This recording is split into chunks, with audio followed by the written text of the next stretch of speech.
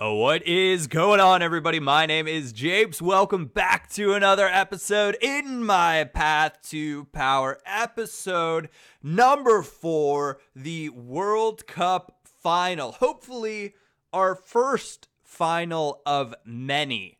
I'm using the two fitness individual player fitness cards on my two icons, hoping that that'll make sure they have that extra special something to see us through the final. If you haven't seen how we got here, make sure you click the playlist in the description down below. Go check out the last episode. We had a thrilling semifinal that we managed to win. And I actually took a break after that before coming back to play this World Cup because I had to just chill out. I had to cool down and make sure my nerves were properly about me. I forgot the extra little bit of pressure. Well, maybe it's even more than a little bit, but the extra pressure that I put on myself when I do these episodes to make sure that I do well, so I can share some cool gameplay, some nice goals with you guys.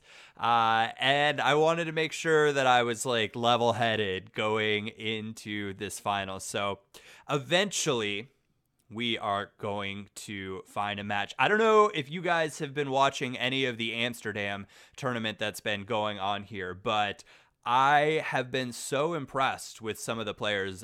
One player in particular, Nicholas 99 FC. He plays for or represents Transfer Marks. But what's been so impressive, and I was tweeting about this earlier, if you ever want to go back and watch it, watch how this guy defends. And real quick, look at this team. This is what we were nervous about, the type of squad I was nervous about coming up against, going in with my squad.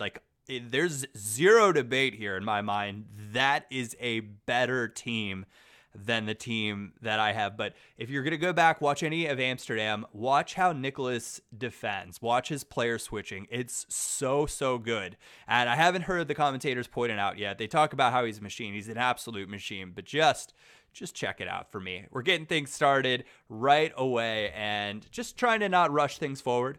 There has been a little bit of an update on the game, or I had to download a squad file, so I don't know if anything's changed or not yet, but only time will tell. And you can see this guy already paused it, and what he's eventually going to do, really fortunate for that deflection right there, finds Lineker, and the deflection, that is the start we are looking for in this final.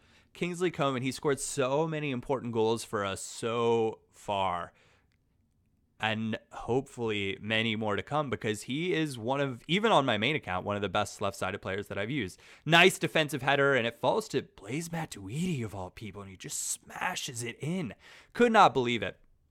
I lost my train of thought, and I don't know what I was talking about before that, so we're going to just keep on rolling in this final. But this guy, this is what I was talking about. He brought on Neymar and Messi. You can see Messi in the background of that, but he brought on some really fantastic players, and his team was just fully loaded. Oh, and then he brought on Aguero for Lukaku as well. Nice block there from not my Matuidi. That was his Matuidi trying to break forward, and Matuidi could be a fun player to use, but we're working our attack forward slowly but surely. 71st minute, I'm just trying not to rush it, and I'm going to try to just take what he gives me. And right here, I would have maybe had the opportunity to ping it down, but Coman didn't really make a big break. Lineker did, and I just didn't want to force it. And here we get the ball at Lineker's feet, and you can see I'm not taking that pass forward because the way he's defending, if I try to rush it forward too much with a 4-2-3-1, he'll be able to collapse, and my player will get a little too isolated.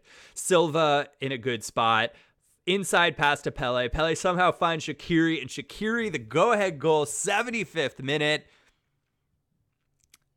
And I just, at this point, I'm not even going to lie, I went ultra defensive. And gladly so. This is a big World Cup victory for us, the weaker team without question, and it also means that we're going to get 15,000 coins, 2 packs, and that's a big deal. That's going to get us a lot farther. And so those of you guys that have won the World Cup or wanted to see with the World Cup celebration, I actually, when I scored that goal with Shaqiri, I yelled. I was so pumped. My wife was like, what's going on up there? Because I've got my little gaming set up upstairs right now, and I was like, I just won the World Cup. She's like, you're such a weirdo. But I don't think so, because you can get hyped playing these games. There's nothing wrong with that. And Pele, our captain for, I guess, 3 more games maybe now, before he ends his loan spell with the club and says goodbye. As you know, he hasn't been my favorite player. I think he's very good. I just don't think I use him to his maximum potential, and that's okay. Perhaps they'll switch around formations coming up here and try to, I don't know, play around with a formation where I think he would be more useful in the next group stage, and see if we can't do more with it. You can see only 4 shots, 4 on target for me. I did control the possession. He had 7 shots, 5 on target. A lot of them came from, he would like take a long shot, get a corner, get another long shot out of it. The game, I just felt like it was so against me, especially after that Matuidi goal went in, because that was like the type of chances that he was taking. Not low percentage, but not super high percentage, where I feel like my defense has been beaten. Not a great first pack, not a great second pack. This was so disappointing, because the amount that you get boards from these packs is actually pretty high, and to not get 2 after winning the World Cup, it feels bad, man. So I decided to take the extra players that we've gotten from the packs and head on over, complete the squad builder, or the SBC, squad building challenges, and try to get some better players in. So we get the second step. We head on over to the third step. Not going to trade in Lineker. We did do the icon one, and I'm glad we did, because Lineker and Pele, both very, very important in our World Cup run. Pele obviously alone, but Lineker proving to be super, super important for us. And it's nice with a 4-1-4-1, because if you have a icon striker, you get you can actually make a hybrid. If you don't have a hybrid striker, just based on the way chemistry works with the formation, there's so many links. It's not like a 4-3-3 base where the links are very direct. The 4-1-4-1 has links for days, just oodles and oodles of links, and it makes it really challenging if you don't have some icons in there to make cool hybrid teams.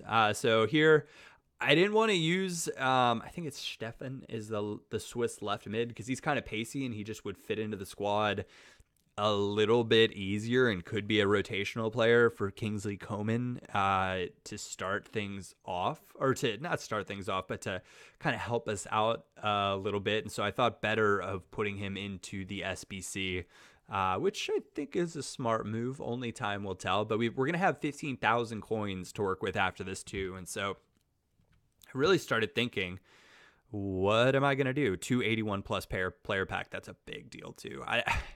The grind is so good. And I guess I kind of wish, and just not another walkout. That was crazy. I couldn't believe it at this point. I was like, you've got to be kidding me. Because I've had much better luck on my main account, even to the point of packing Cristiano Ronaldo now. And I got those 3 packs, I was like, it's all against me. And then we get Fabianski in the next one. I was like, okay, at least it's an 82 rated goalkeeper from the EU. Like, Navas probably going to be replaced at this point, just to get that extra bit of chemistry. But just not great overall. Here's the big pack. We knew we were going to get something good. And Paulinho is actually fantastic. And I was really excited, but he doesn't really work with our team. That said, we have a super sub, and we get Sommer as well, who is an upgrade from Fabianski. So we're just adding to goalkeepers. Remember, one of our packs from before, we got the French goalkeeper, Castillo. So I decided to take the 15,000 coins and head into an offline draft. I asked on Twitter, and a lot of people said the offline draft's better if you're building a European team, because it gives you a guaranteed European player pack.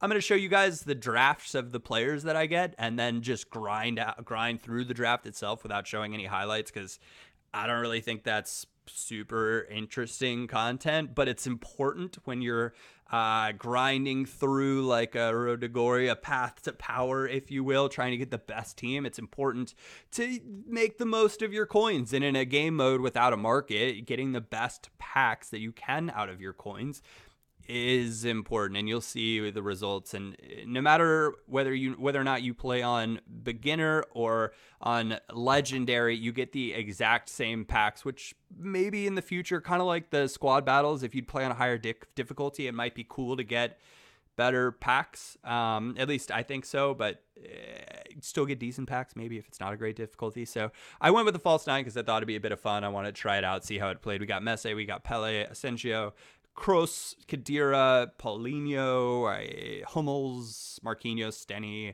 Alves, and in the final match, we win 6-0. And it was fine, and I gave up a penalty in the third one with a pretty rash slide tackle, but that was fine. That was fun. So we get a standard pack, a premium pack, 5,000 coins, and a European players pack to add to our team. Really, really good, and I think a really good use of 15,000 coins. Even though it's not a ton of gameplay for this episode, it's a lot of steps forward. And I saw the Portugal flag flash up, and I thought, oh my gosh, I packed Ronaldo. It is over, is done.